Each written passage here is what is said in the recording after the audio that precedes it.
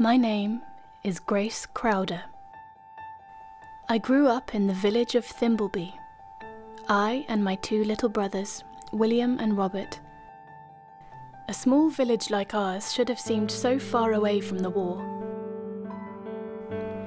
Of course, the war touched all of us in different ways eventually, and as we got into 1917, well, it caught up with our family too. I'm an able-bodied young man. It's my duty. For my country. Mother, Father, I've been called up.